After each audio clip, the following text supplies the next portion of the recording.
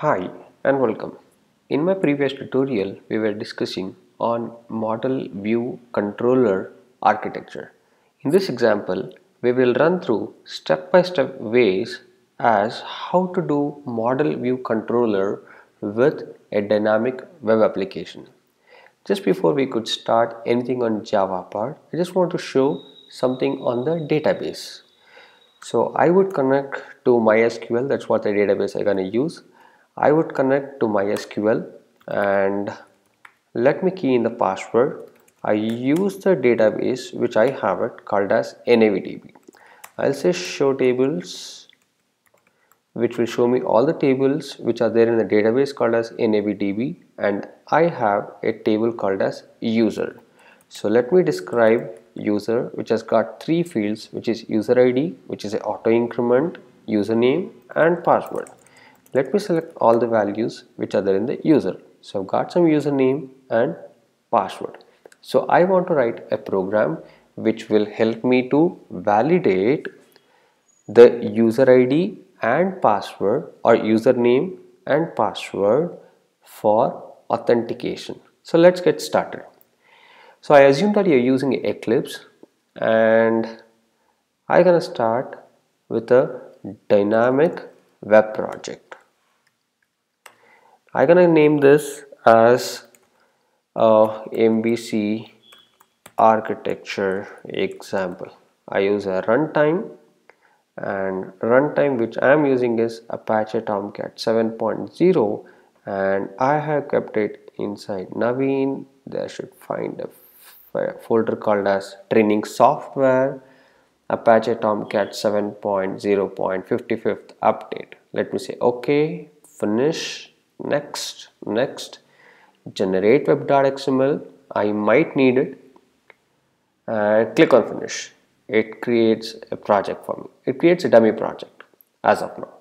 So in my project architecture or the look, it looks very similar to this. Now in my source, I'm gonna create few folders, packages which will help me to make my files aligned properly. I'm gonna have a package called as com.naveen.connection. So that's our first package. I think I made some mistake. Let me refactor it. So I would say connection. Perfect. I'm gonna create a class in this. My class name is called as get connection. So here I would have in this package, ideally we'll have only one class which will help me to get the connection. All my connection related variables we're gonna declare it here. I'm gonna say private static connection. I'm gonna take this connection from java.sql. I call it as connection, and all my variables which are required for processing from DAO to your database, I'll put it here. Prepared statement, PS, or if you want couple of more, I call it as PS1, PS2 and so on. And I also have a result set which is required when I want to get the data. I'll say RS or RS1 and so on. All the variables which are pertaining to the connection, you put it here. Let me try having a method which will give me a connection whenever it is required. I'll say public static connection, which is gonna give me a connection of type java.sql get MySQL connection. Perfect. Now I'm gonna load the class dot for name, which is for the MySQL. I would write com.mysql.jdbc.driver. So this I try remembering over a period of time. If you want to know the driver which you are using it, something like Oracle or Postgre, DB and so on, you can Google it. Now I want to have a connection object which is taken from driver manager.get connection. I want the third overloaded method which takes the URL, the username and password. So I'm gonna connect from JDBC to MySQL which is there in the local host. Preferably I like to write 127.0.0.1/NAVDB. That's what my database is. I'm gonna use the username called as root and password I have here as concern. So I'm gonna surround this block with a try catch. The class.forName will throw class not found exception, connection will throw SQL exception. Once if everything is done, I'm gonna return con. And if something goes wrong, let me say null. Perfect. So I have the class not found exception or SQL exception. Now that's my first file in my discussion. Post that, I can start writing with the DAO. I have a package called as com.naveen.daw, which is basically called as data access objects.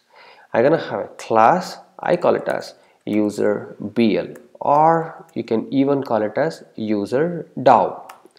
Now in user DAO, we're gonna have a method which returns boolean value which will validate user, which I gonna take with two parameters. One is string username, string password.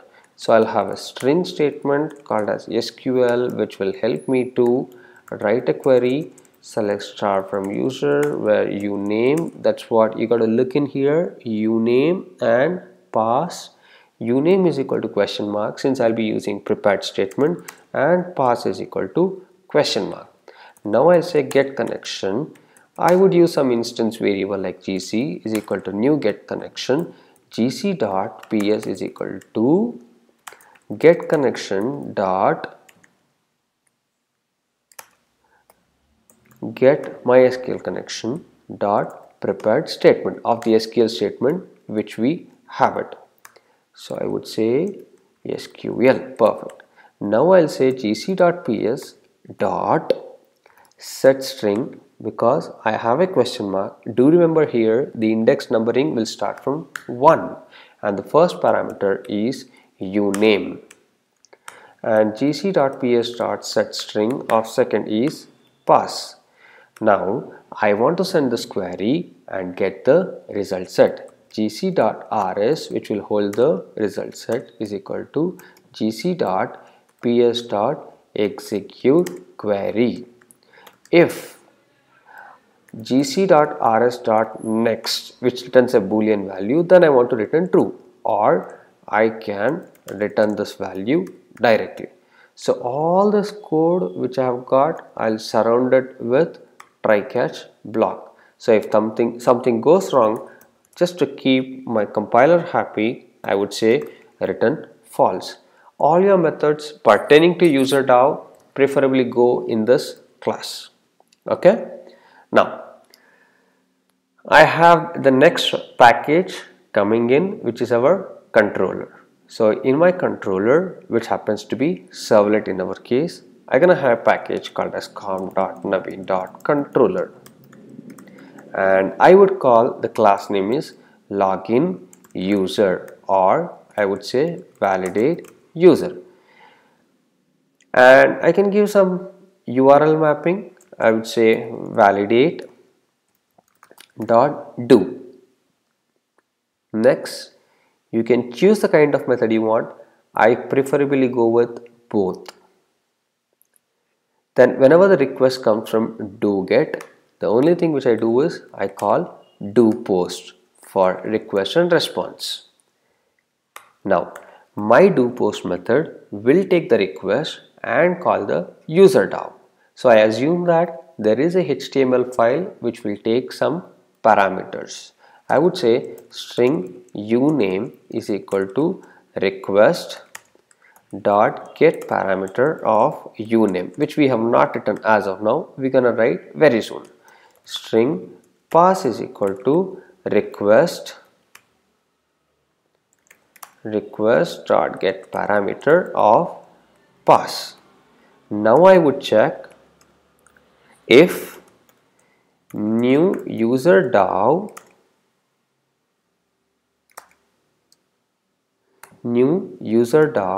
dot validate user with the username and password. If it returns true, I want to send it to success page. Okay. Else I would pass it to something like failure page.